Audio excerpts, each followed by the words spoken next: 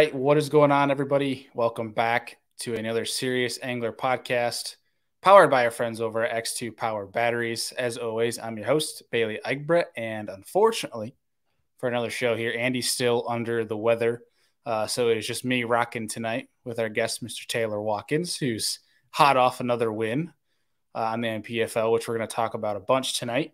But unfortunately, again, no Andy, no captain. We are captainless tonight, and but he was able to get the new Lure Lab show up and prepared for Saturday. You might hear his inhaler going in the background, but he toughened up and he got the show done. And it's a really good Lure Lab show coming up this weekend. We're changing some things up with the Lure Lab, just in terms of who's going to be on it, just because the three of us to try to be on three different shows all the time, it's kind of crazy. So Andy's leading the charge for Lure Lab. Rightfully so, because he is the tackle tinkerer amongst the three of us hosts and folk at the Serious Angler Podcast Network. So look forward to that on Saturday. That episode is going to drop. If you haven't checked out Lure Lab and the social media as well for Lure Lab, all the links are down in the show description. It'll be in every show description if you guys want to check them out. It doesn't matter if you click on this episode or not. But I highly encourage you to go check that out. All about bait tinkering, very bait specific, technique specific. So very down Andy's lane, and hopefully Andy can rest up and get back on here on the show here soon. But not that the weather conditions are going to help him out at all. I just walked outside. We probably have an inch of snow right now, and we're predicted here in Buffalo to have basically another snowmageddon, I think, as people call it here. We're predicted to have 4 to 6 feet of snow this weekend. And yes, I said feet, not inches, feet. And my psycho butt decided, hey, it would be kind of fun to go fish in that. So I'm taking the Hobie out tomorrow and going to try to go fish in 4 feet of snow. I might go sledding in the Hobie down the ramp to the lake. I don't know. We're going to try to film a YouTube video on it, and you'll see that on Be the Fish, which, by the way, the first of the last remaining Chasing Hardware episodes for 2022 from Hobie TOC just dropped last night. So if you guys want to check that out, link down below. As well as be on the lookout, whether on this show and our intros, we'll try to let you guys know about them, but also on the social media. All of our partners, if they're having a Black Friday sale where you guys can save money on the products, we're going to let you guys know. That way you guys can save some money on some top-notch stuff. Just be on the lookout for that. But I think without further ado, I think that's all I have for notes tonight. I will say next week's shows, we're going to be doing a dual live stream with Kevin Baxter, the bait man, on Tuesday. We're going to be doing a Thanksgiving show. You guys like the Halloween one, so we're going to do a Thanksgiving version next week on Tuesday night. And then Friday's episode is going to be co-hosted with Drew Gregory. He's coming back on. And we're going to have on Cody Milton, the Angler of the Year from the Hobie BOS series. Cody's a dang hammer, so I'm excited for that one. That'll be next Friday. But without further ado, let's bring on the hammer for tonight, Mr. Taylor Watkins. What's going on, man? What's up? How are you? I'm doing all right, dude. If for some reason this connection just drops, it's because there's 10 feet of snow on our power lines outside. But yeah, other than that, we're good. I don't wish that on anybody. I've been in Southern Illinois, and it's been like 16 degrees every morning, and I'm like a wimp. I'm like, oh, it's so cold. I don't like it. See, if you take the wind out of the equation, I love the cold. But once it starts getting windy, man, like when it's below like 50 degrees, like wind sucks. Yeah. I love snow, though. I'll say it. It was like that yesterday. I saw my first, I called it a pop-up snow shower. Like the sun was shining, the wind was blowing like 30, and all of a sudden it just started snowing. And there was like one cloud in the sky. I'm like, this is like an Alabama afternoon when it's just like a pop-up rainstorm. This is a pop-up snowstorm. It was wild. Yeah, well, it's different up here in the north, whereas like we'll get these storms like this weekend where it'll start snowing tonight and it won't end until like next Monday. Like it'll just go straight. No, wow. Yeah, I'll stick to Tennessee. I'll tell you what, man. I mean, I don't know if it's the northerner in me, but there's something peaceful, like when it's not windy, of course, when it's cold and it's snowing and you're fishing, especially, I mean, obviously when you're smoking them, that's better. I mean, smallmouth loves snow, but like I don't know. I love that. There's something about that because everybody else is probably in the deer stand and you got the lake to yourself, or it might seem like it because all you can see is snow in front of you. But it's fun. Tomorrow's gonna be interesting. I don't know if I'm gonna be able to get the Hobie out, but I'm trying. I might be a little psychotic, but we're gonna try. We gotta try, right? I'll watch from the window and cheer you on. Yeah, that's right. Oh, it's gonna be interesting. We might be sledding with the truck and then sledding with the yak to get it on the ramp, but we're gonna make it happen. But dude, it's good to get you on this show, and for the first time, I'm getting really to talk to you on this platform. Really, tell folks, one, a little bit about you, but then two, where you got your start to begin with in bass fishing and who got you into it to begin with. So to begin with, to be completely honest, I don't even remember catching my first fish. That's how young I was. From what I'm told, my grandpa took me to a pond and I caught my first catfish wherever I was like 2 or 3. So I grew up fishing my entire life.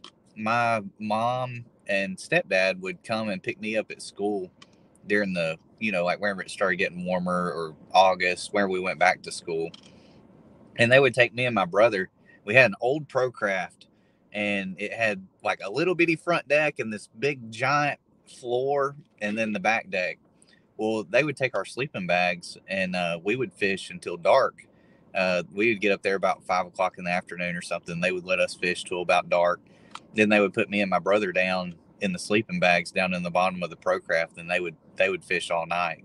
And then where we woke up, where the sun started coming up, we would wake up and they'd let us fish for about an hour, and then we'd go home. So, man, I literally grew up on the lake.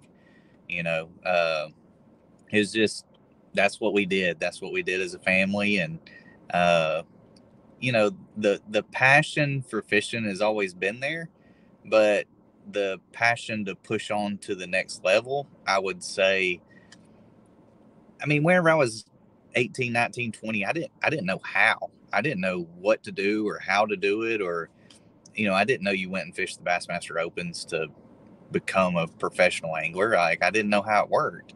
And, once I started learning some of those things and then progressing in life and all of that, and started making a little bit of money where I could afford to go fishing tournaments at a higher level, I started doing that, and got my teeth kicked in for a few years. Just started at the local level, started doing pretty decent, moved up, got beat, started making some top 20s, top 10s, moved up, got beat, BFLs, Toyota Series, which used to be Costas.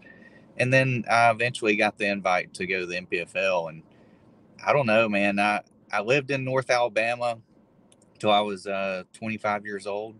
And then I moved to Knoxville, Tennessee, whenever I was like 26. And so for the past 7 years, I've been in Knoxville. And I think moving to Knoxville was like what finally pushed me over the top. So I understood the lakes around North Alabama and the Coosa River and stuff like that. But whenever I went to Knoxville and I started fishing Cherokee and fishing for smallmouth and Norris and Douglas and throwing deep crankbaits and, just doing all these different things, that's whenever it all finally just meshed and came together. And then, of course, the NPFL came along, and it's worked, man. I don't know how to explain it. It's just one of those things where it's just everything's coming together right now.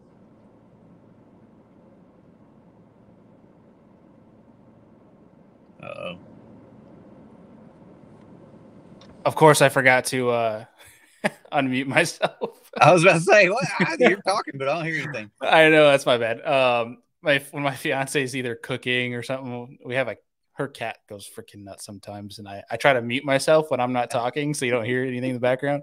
But then, of course, with my forgetful memory, I always leave myself on mute. But this is part of the show, especially when we have new folks on, that I love the most, is hearing the different backgrounds, the different upbringings, and the routes into where you guys are at. Because, across the board, when people think, especially that aren't as involved or attached to this industry. They assume every fisherman's got the same story, which I think to a majority that a lot of people are very similar, but it's cool to see some different unique upbringings and routes into it. I mean, I think one of my favorite stories is like Manny Wong. I mean, dude, that's a super cool story, dude, from Hawaii. Yeah, it's super cool, dude. And I'd love to, and I can't wait to dive into how you got so dang consistent. And that's with, we could hop right into it in terms of your win on Kissimmee. I mean, let's start at the very, very beginning. So Florida, I think to people that don't live in Florida, like maybe you could make an exception of the talk of people from Minnesota would understand Florida because there's some lakes that are just grass fields, but Florida's daunting to a lot of people because you show up and it's all it is grass. What kind of research are you doing or preliminary study are you doing before you're even getting down there for a lake like that? So this one was kind of tough.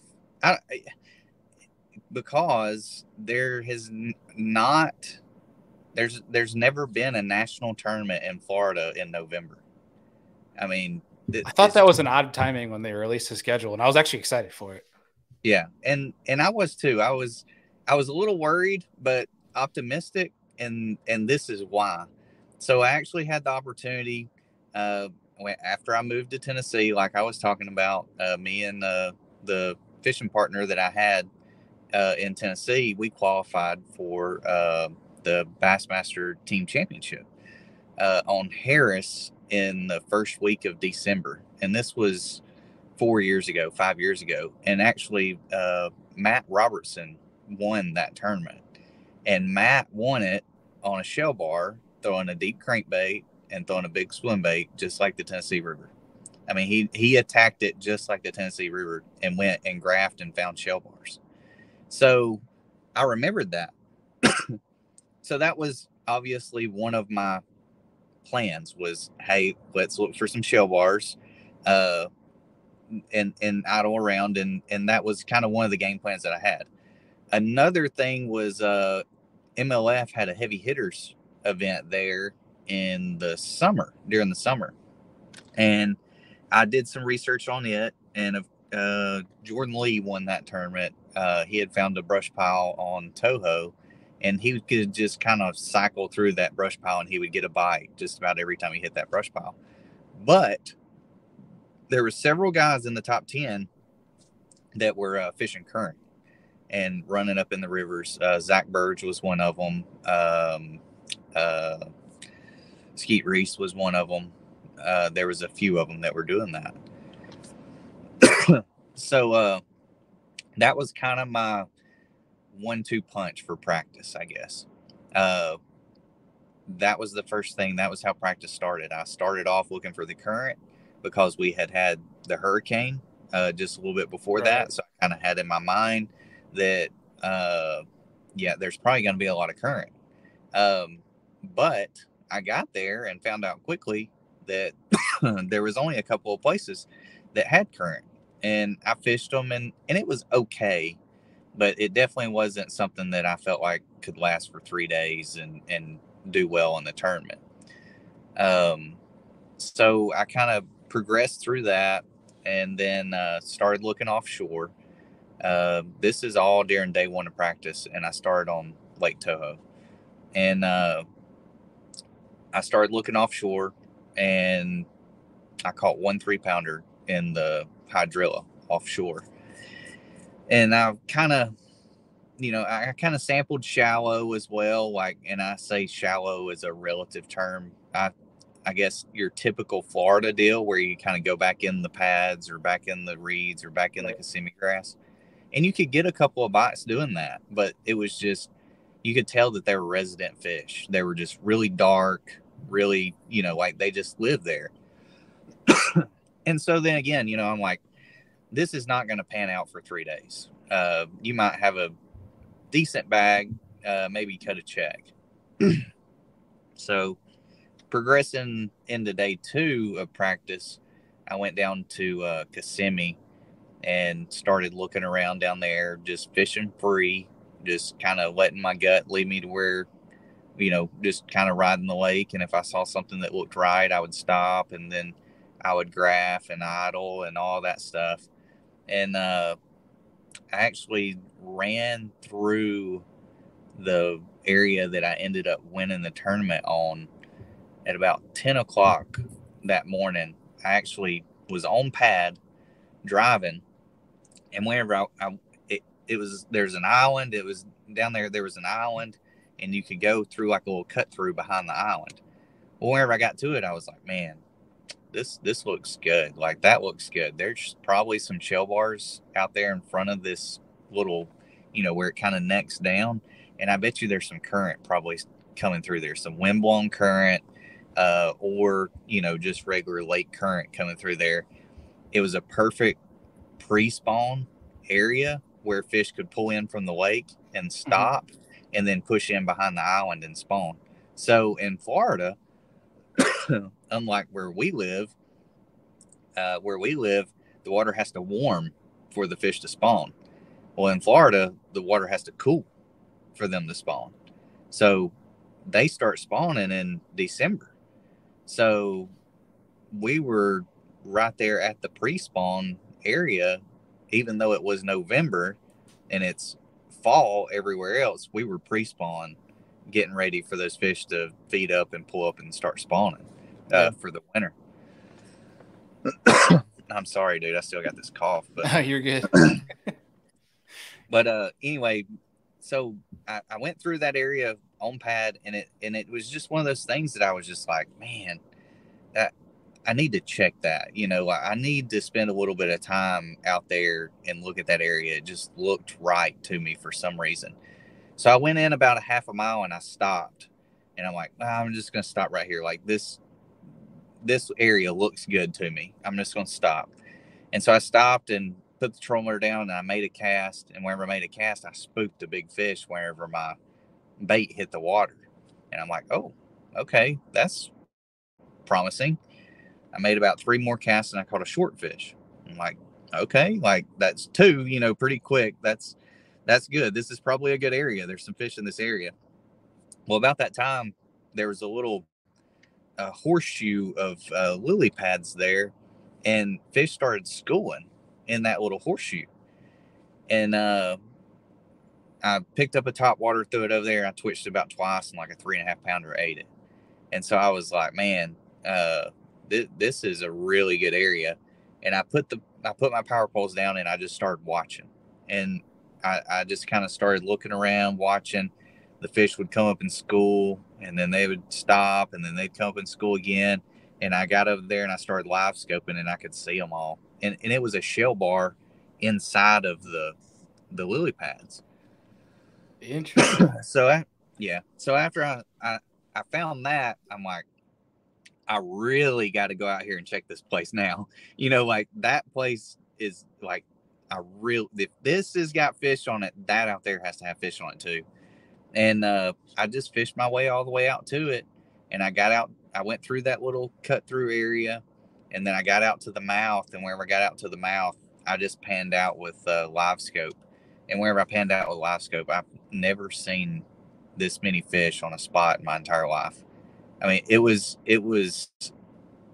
thousands, and I'm like, there's no way those are bass. There's no way. And I picked up a jerk bait. I fired a jerk bait out there, twitched it down about 2 times, and I found it with live scope, and about 6 of them darted up off the bottom. And I'm like, oh my gosh. And a 5 pounder ate it. And I'm like, oh wow. Like, okay, well, it's probably luck. So I just kind of panned around, and I fired it out there again, twitched it down about 4 or 5 times. I got about halfway to the boat, and another 4 pounder ate it. I'm like, okay. Like, so then I just started looking around, I just kind of scanned the area with live scope, marked it, pulled the trolling motor up, and left. I don't stick around and learn an area. So what I did was I started running the lake looking for things that look just like that, because I'm like, well, if they're on that spot, then they've got to be on other places that are similar to that. And quick little side note, my wife called about an hour later. She's like, how's practice going? And I told her, I said, I found the winning spot. And she's like, "Are you serious?" And I'm like, "Yeah, if they stay there and I can catch them, this is the winning spot for sure. Like I think half of the fish on the entire lake is on the spot." you know. So, um, so day three of practice was a very, very pivotal. Uh, Turned out to be a pivotal point of my practice, because I went back to Kissimmee and I spent about half the day looking for more stuff like that. Didn't really find anything. But about 1 o'clock, I'm like, dude, you got to figure something else out. Like, you can't just have this one spot. There's got to be something else that you can fall back on. So I tied on just a regular ribbon tail worm, but it's kind of like an old monster worm, but it's a Berkeley is what it was, is power bait. Yeah, kingtail. And yeah. Oh, power bait or max set? It was a power bait. Power bait. Okay, yeah, just a power worm. Power worm, yeah. And so, and what I told myself was that I was fishing too fast. I just told myself, I said, you're fishing too fast. Like, you're in Florida, slow down, and you'll get some bites. So I tied that worm on, and I just started casting it around, just casting it, whatever was in front of me. And I finally worked my way out. I was kind of fishing areas that were still similar to the place where I had found the big wad of fish, which was out on the main lake and was able to get some current to it. And so I'm fishing that same kind of deal or whatever. And I threw up. I've come to a little point of Kissimmee grass, and it had pencil reeds on the point of it. I threw that worm up there, those pencil reeds, and as soon as I threw it right past it. As soon as I got in the middle of it, fish bites, set the hook, and it was a 475. And I'm like, okay, I need to go find pencil reeds. Yeah, so if I need to go, this was the first set of pencil reeds that I had thrown at the entire practice. And so I said, I need to go find more pencil reeds. So I jumped down, fired the motor up, start running down the lake, and I go, oh, there's some right there. Stopped, put the trolling motor down. I took my hook off. I went ahead and took my hook off, put a screw lock on, fired over there, and I think 2 casts later, I got another bite. Good bite. And it's just, and I'm like, oh, that's another big one. I'm like, okay. Yeah. And I just went ahead and marked it, and I fired the motor back up, and I idled about 200 yards. There was another little set of pencil reeds out on the point. Fired over there, and I said, I should get a bite about right there. Bonk. And I'm like, okay. I sat down the whole rest of the practice. I drove the entire lake, and I marked every single spot that I found that looked like that. So that's later, whenever we get into the tournament, I'll tell you why that's so important. I mean, dude, that's what I love about that is going into it. You did some research, but you didn't force any preconceived notion. You didn't go into it like, oh, I saw a YouTube video last year this time, I gotta look for this and only this, and it gives you those mental blocks of anything else that could be playing. I like the openness and just the fluid decision making based on what you're seeing and what's going on in front of you. I think that creates for good practices, and I like what you mentioned about I don't want to understand an area in practice. I don't want to discover, basically figure it out. And that's one thing I've talked about on the show a few times is I was fortunate enough to be on the phone with Seth Feider back when he won AOI. And that's one of the things he said almost verbatim was, I don't want to figure out a lake. I want to figure it out on day 1, day 2. I want to figure out more each day of the tournament. And that's one thing that struck a chord. And that sounds exactly kind of how you like to roll in practice. Yeah. Yeah. That's awesome. It's I like to find an area that there's fish, that's what I want to find. I want to find an area that has a good a quality amount of fish just in the general area, whether that be on the south end of the lake, on the north end of the lake, this particular creek. And this could be a huge area. But, like per my first day of practice, and I spent another half day of practice on Toho and then some of the other lakes as well. And I could tell that they just were not fishing good. Like they weren't fishing bad. I could get bites, but whenever I went to Kissimmee and I got a bite, it was a 4+. You know what I mean? Like it was a good bite. And so that kind of narrowed me down. Like, I'm going to Kissimmee, like I'm committing to this. And I need to go find a pattern that I can run throughout the lake that, can help me later on down the road. Just something different. And dude, I'm telling you, I rode that entire lake and there was probably, I'd say like 10 areas maybe that had pencil reeds on the entire lake. Cause I'm riding the lake and I'm like, boy, there's really not much of this, like, oh man, I was a little worried about it. I'm like, man, if this is really a pattern that's really going on, there's not a lot of this on this lake, so. Was that something you, throughout the tournament, you kind of had to manage, like not overfish it? Was that ever a thing? No, because, well, on day 2, the wind was blowing so hard that 90% of those places that I had marked were blown out by the wind. Got it. Okay. And on day 1, I caught 20 pounds in the first 30 minutes, 40 minutes. And then I went and, just started hitting some of that stuff and cold up, a couple of times. So, I think the one of the places that I shook a fish off, I didn't even fish it the entire tournament. And I felt like it was like a 7 or 8 pounder. And I never got to fish it. I thought about fishing it on day, like on day 2 and 3 of the tournament, it was blown out. And on day 1, I didn't want to go burn that fish because I thought I might need it later. So, damn. I mean, that's just tournament wisdom right there, because most folks probably would burn it down on day 1 when they thought it was a big one. But no, that's so. Let's talk about that. Let's talk about going into day 1 of the tournament. And when you find all of that, I mean, how do you decide which of those areas you're going to start on? That was a pretty easy decision because, I mean, I knew if I could pull up to that place, it would go down quick. It wouldn't take, if they were pulled up on it like they were on it wherever I found it during practice, like it was going to be just lights out really quick. The other things that I had found, the other pattern was just kind of a one fish here, one fish there kind of deal. And there wasn't a whole lot of it on the lake.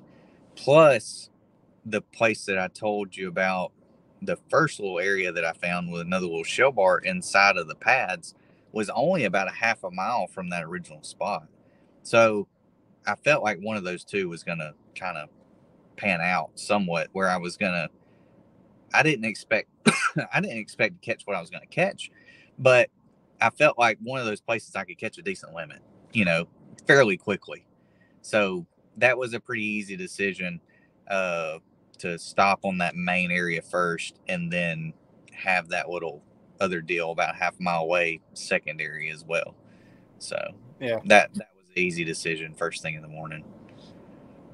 Yeah, and then it sounds like they weren't too far away from each other too, so that you could easily kind of make that rotation. Yeah. And I mean, the biggest thing was, I had found those two spots that were really close together. So I felt comfortable that I was going to be able to get on one of them.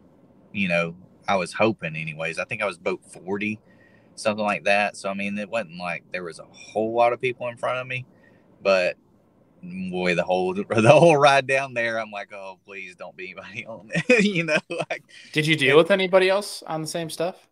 Oh yeah. Yeah. So I pulled up on it.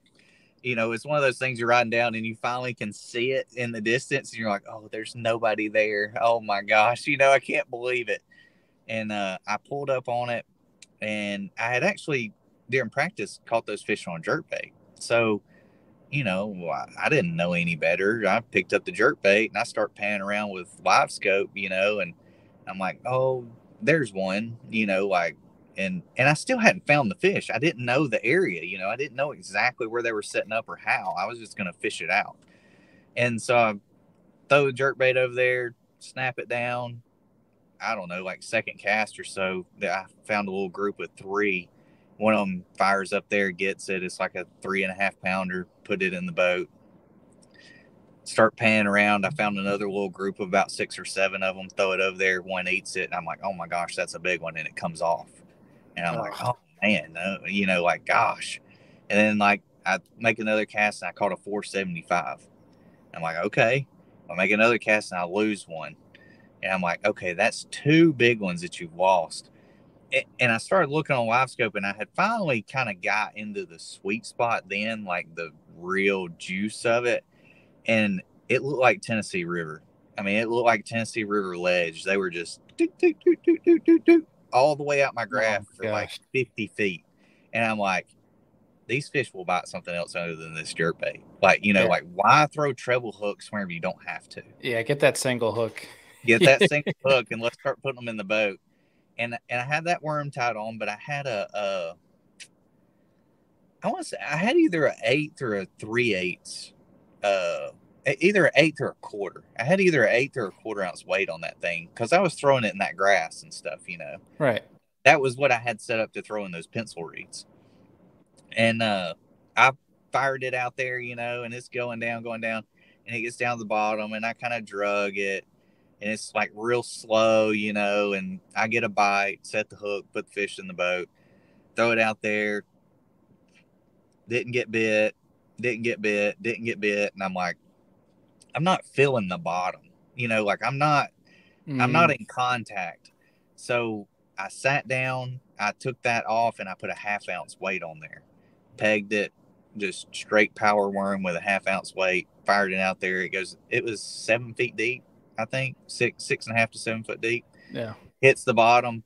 And I mean, I bet you I drug it 2 times. Bonk. And I mean, it was every cast after that. Just boom, boom, boom. Crazy that big of a change, or that small of a change just from weight size.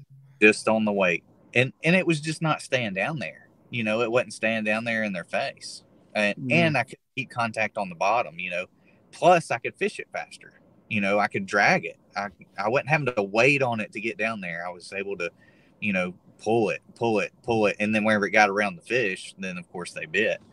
But I think I had close to 15 pounds, and another competitor pulled up, and we talked about it, and he's like, Taylor, this is the winning spot. And I'm like, yeah, I know it is. And he's like, well, I'm going to beat you here tomorrow, right? And I'm like, yeah, I know you're going to beat me here tomorrow. And I'm like, all right, dude, like just me and you though. Like we're not letting anybody else come in. Like it's just going to be me and you. And he's like, all right, deal. And we caught what we caught. I caught almost 20 pounds. I think he had 18. He had a later boat draw than me, so he didn't have to be back till 5:30. I had to be back at 3:30. So I left at like 12 or so, and I went and ran my secondary stuff, the pencil reed deal, and I caught what did I catch that day on that? I caught a 6 even and a 459 or something like that. So I called up twice on that little secondary deal that I had found, and that pushed me over the mark. That pushed me up to whatever I had, 24 something, 24.10 or something like that. I'm not sure exactly what it was, but he was able to stay on it that afternoon and blitzed them. And that was Ron Johnson, and he had 26 something, 26-13, something like that, wherever he came in. So yeah, he blitzed them that afternoon. So it sounds like later in the day, the better it got. Yeah. I mean, it wasn't bad in the morning. It was pretty solid. Like I lost like a 7-pounder. So I mean, it wasn't bad, but yeah, it was definitely seemed like the bigger fish bit in the afternoon. Wild. So going into day 2, did you run right back to that area? Kind of run the same pattern, like same milk run? Yep, yep. So day 2, of course, Ron beat me there. We get there, wind is pounding. I mean, it's 1.5 foot, 2 foot waves, and that's good on Lake Erie. Not so good on 6 foot deep, uh, Yeah. Florida Yeah. with grass everywhere. Fish ain't gonna like that too much. They do not like it at all. And so we fished around, and uh, it wasn't happening. You could see the fish; they were just constantly moving. They never set up and were feeding into a feeding position. They were Yeah. just constantly moving around. So I went to my little secondary deal that I had that was about a half-mile down, and there was 2 other competitors fishing that as well. And we had talked on day 1. Like, I had went to that secondary area on day 1. Mm-hmm. Uh, they weren't on it at the time. They were around it, but I pulled up, right on it. They were probably, quarter mile or so on each side or whatever.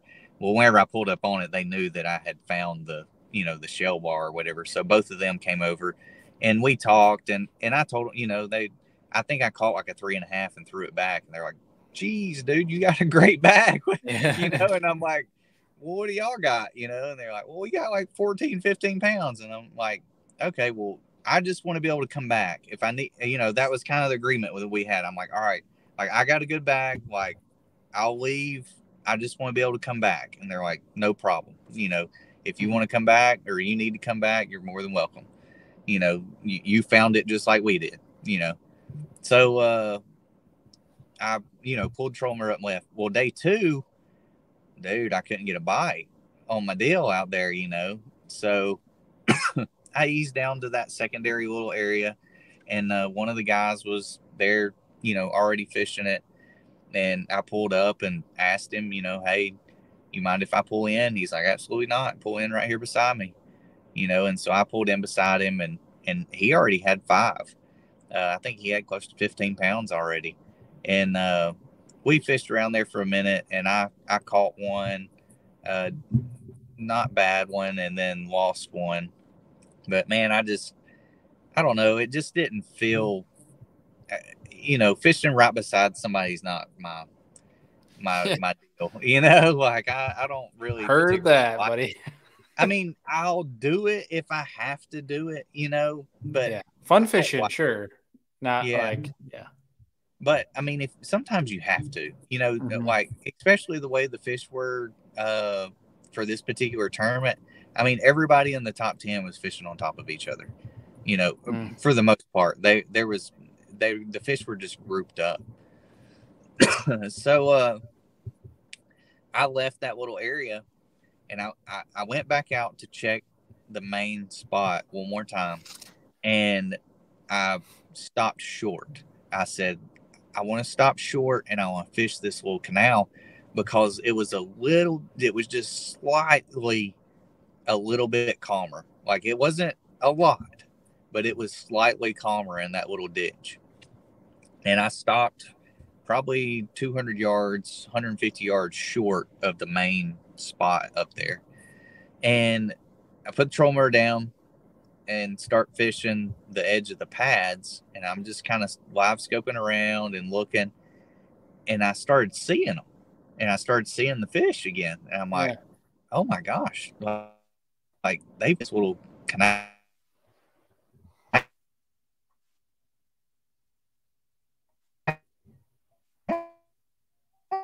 Uh-oh.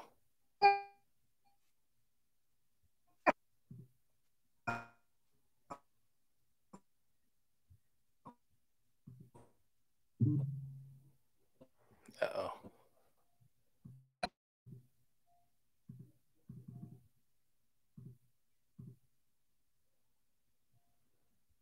Uh-oh. I think this is either it shows my signal being good. So I don't think it's me, but I think Taylor is I think he lost service. He was talking about refinding his fish that had apparently moved. Let me shoot him a text here, see if we can't run it back here. Get him back on here. So I apologize for the dead air here, folks. Give me 1 second.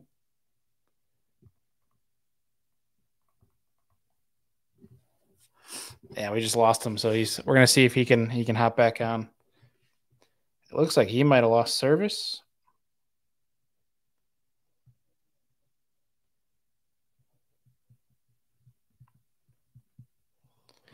That is one thing I'm actually really looking forward to. That we're talking about Florida fishing right now is Hobie just announced their schedule, and this is going to be one of the things we talk about on a coming show here. Is the Hobie BOS schedule for next year, and that is Hobie is starting their trail out in the Harris Chain come February. So I'm excited for that because my parents live 2 hours from the Harris Chain, and I haven't been able to fish it at all. I fished Toho for 1 day on a media trip, and it was like for maybe 2 hours. So I'm excited to go down and start my season off in Florida. I'm excited to learn a Florida fishery. It's either going to smoke my butt or we're going to figure something out because I love fishing grass, especially offshore grass. So we're going to figure something out. But either way, I'm looking forward to fishing down in Florida. And this is actually really good. Talk to him, stuff to figure out. I'm sure we're going to have more conversations with folks. I'm kind of that Florida style, fishing offshore, finding that hard bottom, that sort of thing, knowing what grass to look for, why they set up in it, where they set up in it. I think that could be super important. And it's honestly a really fun conversation because that's my style of fishing. So looking forward to that event on the Harris Chain. Especially that time of year when they're going to be in all 3 stages. They're going to be spawning. They're going to be post-spawn. Some are going to be pre-spawn still.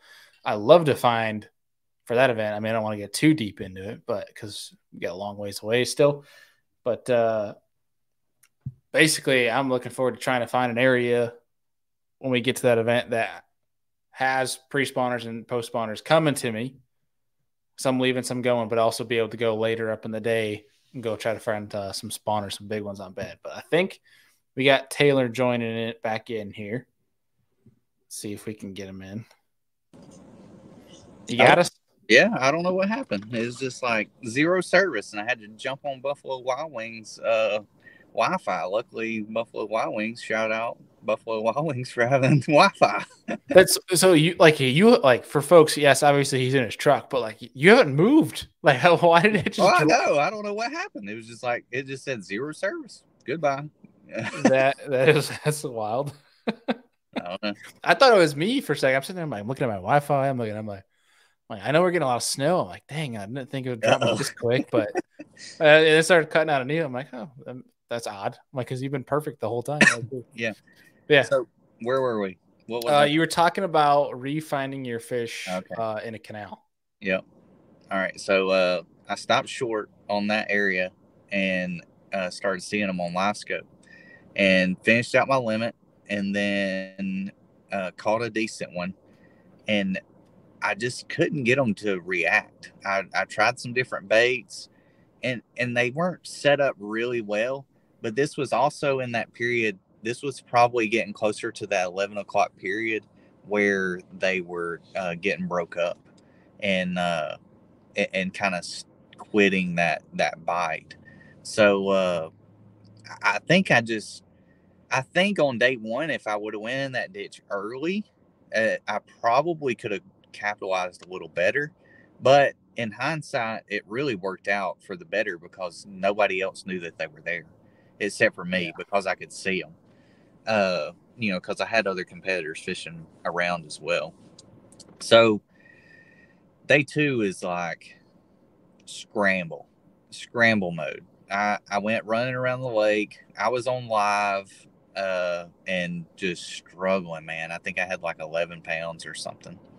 And every place that I had marked, so remember we talked about during practice, I rode around and marked all these little pencil reeds, little patches. Well, I fished like 6 of them, 5 of them, and the waves were just crashing on them, and the pencil reeds are just waving around all over the place. And for whatever reason, those fish do not like that down there in Florida. if that wind's blowing and the grass is waving around, it's just, and I could be wrong. Somebody from Florida could tell me that I'm a flat out liar. But in my personal experiences, that's just never been good. Like you don't get as many bites whenever it's doing that. So I made a loop around this big island and kind of down the south end of the lake. Yep. I went to the other side of the lake. I fished stuff that I've never fished before, things that I had never seen before, just fishing, man, just by the seat of my pants. And I made a loop down, and I come back about 1:30 back to that little area in that ditch. Pulled up in there, and I could see them. And I told my cameraman, I said, dude, I can see them. Like they're here, but I just can't get them to bite. And I sat down, and I start digging on my map. I'm like, I got to make something happen. Like I gotta get off this 12 pounds. Like if I get off this 12 pounds, it's over. If I don't, it's over. And I start digging on my map, and I see one mark that I had dropped. I dropped an X on the very northeast corner of the lake, and that's the direction that the wind was blowing out of.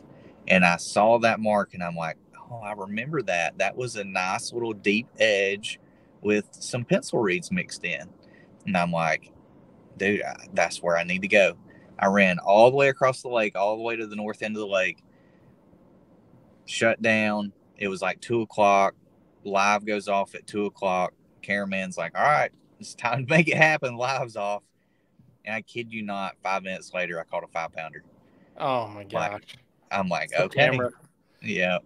So I was like, all right, we just saved our day, just, it wasn't a great bag, but we had saved our day. I caught a 12-incher. I caught a 12-inch. It probably didn't even weigh a pound. It was probably like 10 ounces is how much that fish weighed, and I caught it with a 5-pounder. And I just kind of put my head down, and I just kept fishing down this little section, this section of the lake that was calm. I'd never fished it my entire life, just fishing what looked right and what felt right. And I got to a little section where the Kissimmee grass had kind of clumped up. For whatever reason, it was all clumped up. I hadn't fished anything like it the whole week. And I picked up a 1-ounce flipping weight, and started flipping that Kissimmee grass where it was clumped up, and caught a 4-pounder. Pumped me up to 17 something and saved my entire tournament. So that's awesome. Just fishing with instinct, man. Just, seeing something. And I told my cameraman the whole time, I had to sit down. I pulled that flipping rod out, and I told my cameraman, I said, this looks right. Like it just looks right. It feels right. And sure enough, 10 minutes after I said that, I catch a 4-pounder, so. Yeah, go figure. It's just one of those things, dude, wherever you're firing on all cylinders, and you're connected, it happens. Yeah, that's right. Yeah, and whenever you're second guessing yourself, and you're going, well, maybe I should go do this, or maybe I should go do that. Well, I really don't know. And then by 12 o'clock, you're so spun out that you sit down at 4 o'clock whenever you get back to the truck, and you're like, man, what did I even do for the last 4 hours? Yeah. Well, that's when you're in trouble. Especially when you're not thinking of what you should be doing and trying to go to instinct. It's more when you're in that mindset of what should be going on in terms of, like, you think about the textbook, or you think about what's relevant for that lake. And I think it's where a lot of good anglers get really spun out, is when they go to brand new lakes and they get to, or it's a different tournament, they start thinking more of what they see on YouTube or what they hear about through the tournament circuits, and not fishing the way that they should fish and fishing the moment. Essentially, they think what you should be doing and what should work, right? More of like that doc talk. Some people think about, if you can get out of that and just more like what you're talking about, like just wake up, look around you, see what's going on, and just use your fishing senses, and you'll be fine. That's basically what you're trying to get at. But I want to take a second here to put out a not really an emergency alert, but like breaking news, essentially. We're in a blizzard right now, and there's also thunder and lightning. Andy confirmed it. We have thunder, lightning, and a blizzard. That is Buffalo for you folks. He's gonna try to get a video, and if we can get a video of it, we'll put it on the Serious Angler social because that's wild. Yeah. I've never seen lightning and her thunder in a blizzard. What is it? There's an old wives' tale or something that in the South, if it thunders in December, it'll snow 30 days later or something like that. I don't know what it is. I got a friend that That's he would weird. keep up with. Yeah, he would keep up with it on a calendar, and he would always be within 3 days, 2 or 3 days. Dude, that's weird. Yeah, he'd be like, it's gonna snow on January whatever, and I'm like, how you know? He's like, because it thundered on December whatever. I'm like, you're nuts. That's wild. Yeah. Well, Andy's like our, I was talking about him being a tackle tinkerer early on the show, but he's also like our personal meteorologist because he's way more accurate than the weather apps are for whatever reason. I don't know what it is, but I trust Andy's Andy's predictions way more than I trust the weather apps on my phone. So if he says that he's like, yeah, I literally looked outside, got a flash of lightning, heard thunder for 20 seconds as he has half a foot of snow pounding on his truck. So I'm like, what is going on in Buffalo right now? Man. I think what happened is we had a blizzard and they moved the Bills game to Detroit. So now Mother Nature's angry because she doesn't get a Bills game in Buffalo this weekend. I heard that. So, yeah, that's definitely what it is. But sorry, let's carry on. So making decisions, fishing the moment, kind of wrap us up on how the tournament capped off and the remaining of day 3. So day 2 we saved our tournament. Day 3, I had a game plan. Day 3 I'm going out number 2. So in the NPFL, you are rewarded for doing well. Day 3 of our tournaments, first place goes out first, and first place comes back last. So you get a super long day. You go out. That's wild. That's actually pretty cool. Yeah, it's awesome. I mean, you get 11 hours to fish or something. It's crazy. We don't have to be back till 5:30. So if you lose that, it's like you had enough time to put something together. Yeah, something together. Yeah, I mean, pretty much. You got plenty of time. So, and of course, I guess the top 15 or whatever all come back at 5:30. So everybody in that top field gets the same amount of time. But anyway, so I'm going out number 2. I knew I was gonna be the first one there. So my game plan was to stop on that main area and just have my boat pointed at that ditch and live scope on my way to that ditch because I didn't want to miss anything. If they had repositioned out on the point, the wind had laid down. It was much calmer on day 3. It had actually shifted to the east, and there was an island that was blocking it. So I looked at the weather the night before, and I told my wife, I said, we're going to be good because the wind's going to shift to the east, and that island's going to block it, and it's going to be calm right there where we're at. So I stopped on the point. I start live scoping around. Same thing as day 2. I mean, there's fish out there, but they're just, dude, they're trucking it. I mean, they're just going all over the place. You'd pick one up on live scope and you'd start following him, and he was just I could just constantly move my trolling motor, just and I'd be like, dang it, I'd try and lead them and all that stuff, to throw at them. Right. And I'd pick another one up, and he would just, and I got to notice, and I'm like, they're all going the same direction. Why are they all going the same direction? They're all going from left to right. And I got and I'm like, they're all going to that ditch. And I'm like, you got to get in, and I just fished my way to it, and I probably spent maybe 5 minutes out there on the main deal. And I put my nose in that ditch, and wherever I did, I turned around to my cameraman and I said, dude, there they are, and we're fixing to light them up. And he goes, you're live. And I made a cast, and it never hit bottom. And I mean, it was just, if you guys have not watched it, you got to go to YouTube, go to the National Professional Fishing League, I think it's NPFL is what it's called on YouTube, their YouTube channel. But I'll pull it up here and I'll link it down in the description for folks. I'll even put a timestamp for everybody to start at. Yeah, it is. It is like the most unbelievable 35 to 40 minutes of fishing that I've ever had in my entire life. It was wild. I mean, I caught 20. I probably had close to 25 pounds and lost a 10-pounder in 25 minutes, 30 minutes. It was crazy. But man, it went down. I mean, it was awesome. If you scan through and just kind of look somewhere after whenever it calmed down a little bit and things got a little slower, I actually turned my live scope on the screen on the back, and the cameraman got a great shot of it. Exactly what I was looking at. You could see the lily pads there, and then you could see the groups of fish out in front of the lily pads.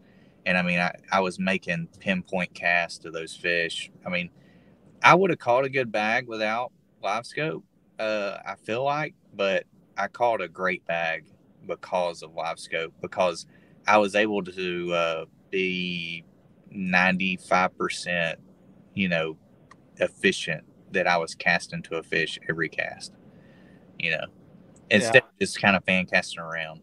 I was able to just locate them, and 90% of my casts were dead on the fish's nose. And if there was ever three or more, it was almost guaranteed. Like, it was almost guaranteed that I was going to get a bite. Out of just percentages, or do you think it was just competition? Competition. Just, if there was three or more there, like they were afraid the other one was going to get it and they couldn't stand it. I love how petty a bass can be. Yeah. It was just a matter of if it was going to be a 3-pounder or a 7-pounder. I didn't know. So that's awesome. Yeah. Heck yeah. Well, I mean, dude, the bite it sounds like you're on is one just awesome, because when you say it's just every single cast, that's sick, but also like there's something special and more like, I think, satisfying about doing it in a derb. Yeah. When you know it's going down, you're like, yeah, we got this in the bag. Hand us the check. As long as the boat has gas, we make it back, hand us the check. Yeah. I actually, man, I kind of pushed it. I didn't really push it. I ended up being 30 minutes early, but I was blocked by that island. And I told my cameraman, I said, dude, at 2:00, like, these fish are going to pull back in here. And I think I had like 24 pounds or something like that, 25 maybe. I probably had 25. I told my cameraman, I said, they're going to pull back in here at 2:00. And I said, we're going to cull up again. Well, I ended up culling up. I caught another 6-pounder at like 3 something, like 3:15, something like that. And then I'm like, oh, I'm getting close. Like, I'm getting close to that 30-pound bag, like we just need a giant. That dirty. Yeah. And I had already lost the one that morning. I lost a giant one that morning, but, I'm still fishing around. Well, like my time to leave was like 3:50 or something like that. I'm like, I'm going to leave at 3:50. That'll give me, I didn't have to be back till 5:30, but I had to run all the way up through 2 other lakes, get into a lock, and then go, up through Toho, all the way through Toho to get back to the ramp. So I wanted to make sure that I gave myself plenty of time to do all that. Well, dude, I caught another 6-pounder at like 3:45, and I'm like, oh man, they're starting to bite, and I'm seeing them on the graph, and I'm like, I'll fish a little bit longer. Well, I fished till 4:10. Fished till 4:10. I'm like, all right, we got to go. Like, let's go. Pull the troll motor up. Dude, I got out from behind that island. It was like 3-footers out there. I'm like, oh no. I have messed up, But, man, luckily, I had plenty of time. I got up to the lock, locked through, and I thought Toho was going to be really, really rough as well. But for whatever reason, Toho was like pretty well slick, and we were just able to cruise it on back. So that's awesome. Yeah, lesson learned: don't push it. Don't push it. Where you got 28 pounds in the boat, don't push it. Yeah. Did you know you had it in the bag? No, I didn't know I had it in the bag, because there was another 28-pound bag caught the day before, and I knew that the leader was fishing in that same area. I knew that they were kind of sharing an area together. I didn't know where it was or what, I just kind of knew that they were rooming buddies and all that stuff, and that they were sharing some water. But so always a possibility. there was a possibility that he could have caught 30 and beat me, Right. So, but I knew that I made him work for it, and that's all I can ask for. That's all you can ask for is just make sure that you go do your job, and then everybody else has got to go do their job to beat you.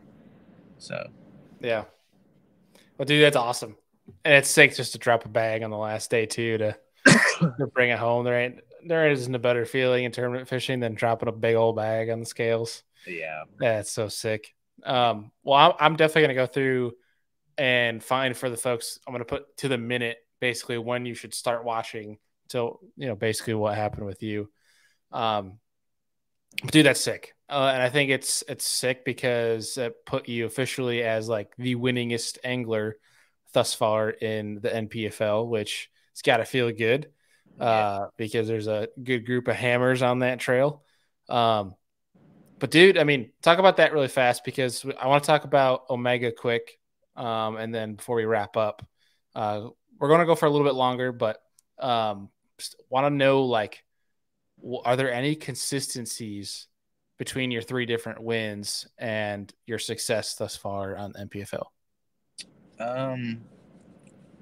Yes, because I think the last 2 wins and this year I have kind of developed my own way of practicing, and I've developed a way to use live scope to fit me. So John Sukup and all these guys are using live scope and catching suspending fish. Well, I've kind of developed a way to use live scope to kind of fit my, I guess you would call, like, what would you call it? Like, I like shallow fishing. I like flipping and pitching. I like throwing a spinner bait. I like doing things like that. That's how I like fishing, and I've kind of developed this to help me in that way of fishing, and it's working. It's working for me. I didn't let the live scope change the way that I fished. I adapted it to help me, and I don't always catch them on it like I did at this tournament, but it might contribute to 1 fish or 2 fish a day. Even if it contributes to 1 fish a day, that's 1 fish that you weren't going to catch. Right. You know what I mean? So I think it's super important for what we're doing. Even guys that are just out there fun fishing, like, dude, it's fun. It's a blast when you can watch them. It's kind of like sight fishing, but but not. But yeah, and I guess the main thing is for 2 of them how I practiced. So I practiced for 2 of them to win. Like, I practiced this tournament whenever I left the house. I told my wife, I said, I am going to win this tournament. Like, there is no second, third place. Like, if I'm going to win Angler of the Year, I have to go win this tournament. That's all there is to it, and I still didn't win Angler of the Year, but if, Gary would have slipped, like, I did everything I could do to win. I did not leave anything on the table. And when I went to Grand, I had cut a check in every event. I knew I was going to make the championship, and I specifically went and practiced Grand to win. And I found the fish. I found them on a completely different bait than I caught them on during the tournament. Where I found those fish, I found them on a topwater. They would not touch a topwater during the tournament. And I just kind of rotated through the area and started catching them on a jig, and that was one of those things, like, don't get too locked in, like, those fish were still there. I just had to figure out how to make them bite. And, so don't get too locked in on any one thing, and just kind of let the fish tell you what to do. I love that. There's definitely some good snippets in it, and I hope folks listening and watching paid close attention to, especially from a mental standpoint, the way you routed the practice and routed each day from making that adjustment versus staying hard headed and fishing what's been working. Whereas, I mean, being able to see that those fish are leaving and knowing where they're going, be able to follow them, that's pretty dang impressive. That's awesome. That Well, yeah, congrats again, dude. that was fun. That was a fun part of, like, because it's fun when it works out, when you're like, Right. you got this feeling like, man, I feel like I know where they're going, and then you ease over there and you're like, yeah, but even then I couldn't get them to bite on day 2, but then day 3, it was just lights out, it was like, I am a genius. Yeah. And then the next tournament, I'm going to be like, oh my gosh, I'm an idiot. Why am I so stupid? Yeah, you get on those bends where it's like, dang, like I can't do anything wrong. Every fish is staying on. And then you hit that one tournament or that one, sequence of events where it's like every fish comes off, everything goes wrong. Like your line gets wrapped around stupid stuff, and that just starts making you mad. And then it's like your head just starts spinning. You just get that nice slice of humble pie that brings you back down to earth. That Yeah. that's what I like to call Lake Hartwell. Yeah. I Is that finished, what happened? oh man, I finished like 60 something, 70 something. It cost me AOI and everything, and it was like, oh man, if I could have that tournament back so bad. And so in that tournament, that was a huge eye opener to me for this year, and I needed it. Like, I needed it really bad. Dude, I let Doc talk get in the way of what I like to do. And I was out there fishing for herring fish, and I've never fished for herring fish in my entire life. I've never fished a herring lake. And I'm out there throwing everybody's like, oh, you throw a whatever top water and you throw a fluke, but you don't work a fluke like you normally work a fluke. You got to like sweep your rod and all this crap. I'm out there doing all this dumb stuff. And then the guys are going up there and finishing in the top 10 and won the tournament sight fishing. And I'm out there throwing a stinking fluke.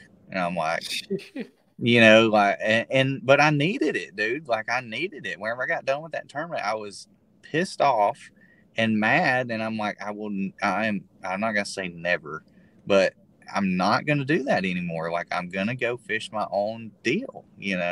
And that's why it's so important to, I mean, if you're a great herring fisherman, well, of course, go fish for them. But if you're a shallow water largemouth dude, like, go try and find some shallow water largemouth. Yeah, fish your strengths. Yep.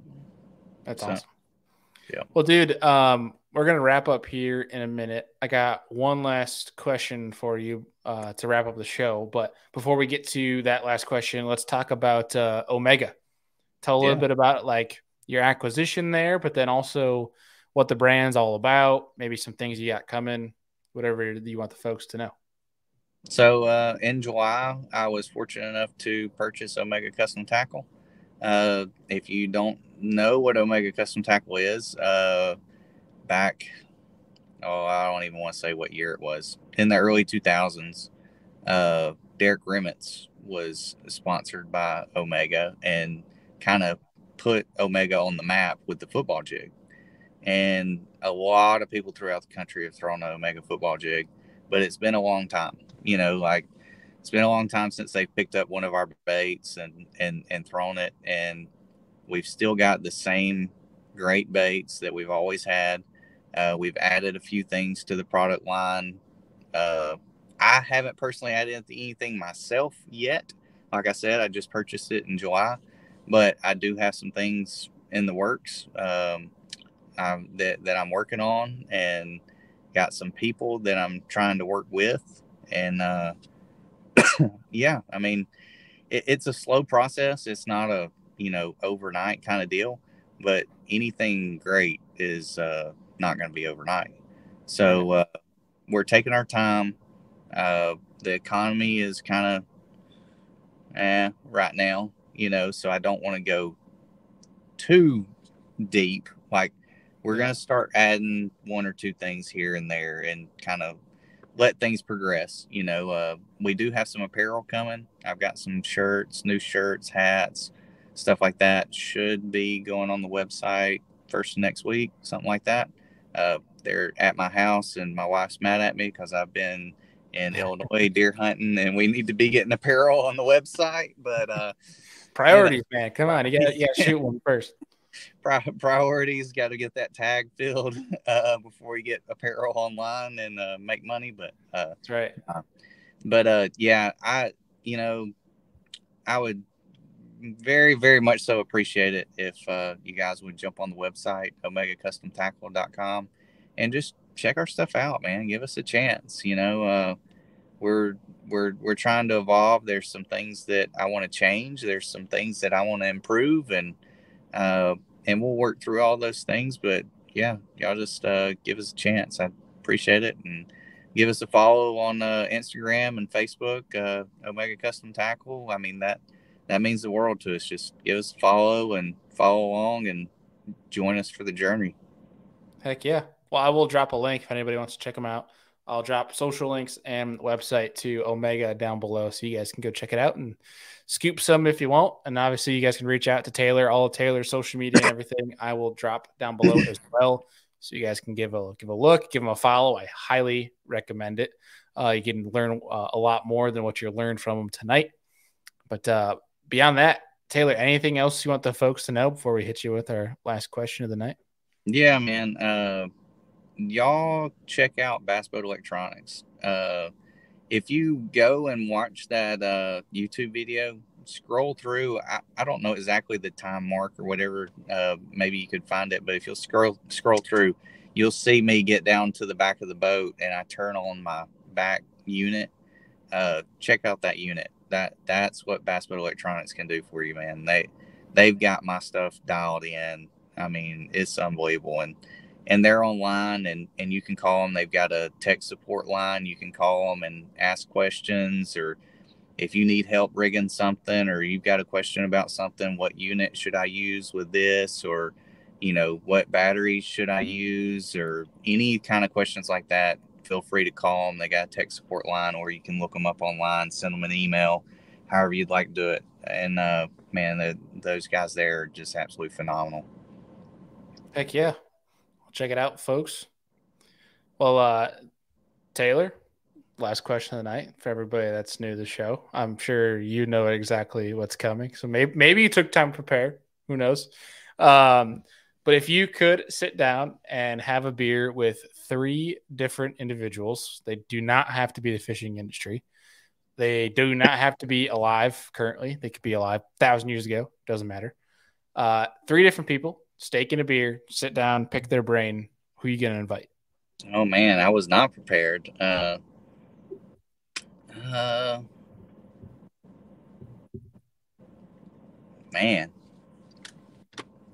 One of them would be my grandpa for sure.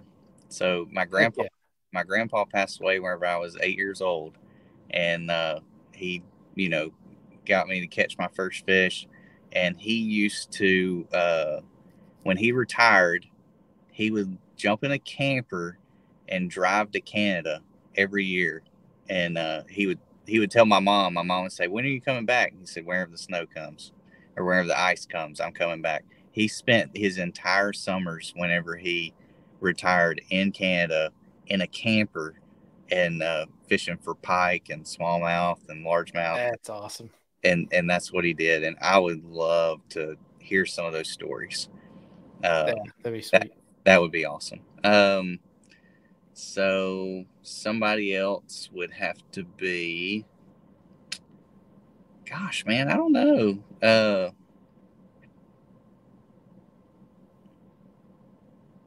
Like a childhood hero or something like that. Maybe some sport folk. Chipper Jones. I'd like to go hunting with Chipper Jones. I don't have to have a beer. I don't have to have a steak. I'd like to go hunting with Chipper Jones. That's awesome. Yeah, he's got a show called Major League Bow Hunter, and it's pretty sweet. Like, I'd like to go do that. Hey, I gotta connect. I can link you up. Oh, hey, let's do it. There you go. And then Man, I'd have to have somebody fishing related, maybe like Denny Brower or somebody. Like, that would be awesome. Godfather of all flippers. That's right. I Yeah. do love flipping. I love flipping. I love pitching. I love skipping. And that'd be awesome, Denny Brower. Heck yeah. That's a power 3. That's solid, isn't it? Yeah. I'd be pretty happy. That'd be Yeah. an epic night. That'd be for sure. Yeah, it'd be a great steak, I'm sure, and probably some fast flowing beers, I would imagine. So I might need to bring some extras. But for real, thank you so much for taking time out tonight. I learned a lot. I'm excited. I told the folks when we had some technical difficulties earlier that my season already for 2023 is going to kick off in Harris Chain down in February. So it's been cool to hear how this offshore bite kind of sets up, because Florida obviously is very daunting to a lot of people. So it's one I probably could pick your brain more on, just like how you even find this stuff. We're going to have to get you back on the show and kind of do more of like, when you look at a lake in Florida, how do you even go about trying to find offshore stuff? Because I mean, for folks that haven't looked at a map of Florida lakes, there isn't quite contours. Like you're not going to be looking at it and be like, oh, there's a hump right there. No, you don't exactly get that. So that would be a cool show, especially from an electronic standpoint. It sounds like you're pretty dialed, so that'd be pretty cool. But for real, thank you for taking the time out. It was a lot of fun, and man, we'll be talking to you soon. Yeah, thanks, Bailey. I appreciate it, man. Heck yeah, we'll chat with you, and yeah, we'll talk to you soon. All right. Well, folks, hope you guys enjoyed that show. That was a lot of fun talking Florida. Talk about dominance. I mean, most winningest angler in NPFL as of right now. Won the tournament, ended on a 28-pound bag. That is kind of what every tournament angler dreams of doing, especially on a final day for a big old check, dropping a big old bag on the scales and being like, yeah, hand me that trophy. That is always awesome, especially to watch, but also it's way more awesome, I'm sure, for Taylor getting the trophy and obviously the check. But hope you guys enjoyed it. Make sure you guys go and click in the links below. Watch his frenzy. I'm going to drop that down below, that link to the NPFL's YouTube, as well as Taylor's social media. Highly encourage you guys to go follow along, as well as links to Omega as well, the company that he is now running. And if Taylor's running that, that means there's good things coming for that brand. So I highly recommend you keep an eye out for some changes, as well as just go check out what they currently have in stock. Beyond that, I just got a notification on my phone. Beyond just Andy seeing a thunderstorm / lightning / blizzard at the same time in Buffalo, I got a notification. We are now, Buffalo for Erie County is on a driving ban as of right now. So my plans in the morning to go fishing might not happen. I might just play the ignorant route and just do it anyway until I get stopped. But we'll figure it out in the morning. Hopefully that driving ban lifts, because we should have, for what we pay in dang taxes up here in New York for our plows, they should be going to work tonight. But hopefully we get to go and film a fun blizzard smallmouth kayak video tomorrow. But we'll see. That's up in the air. And again, shows next week. Thanksgiving show next Tuesday evening with Kevin Baxter, Mr. Bateman. That's going to be next Tuesday evening, a dual live stream. Look out for that, and as well as Cody Milton and Drew Gregory for next Friday. But as always, folks, appreciate you guys, and we'll see you next week.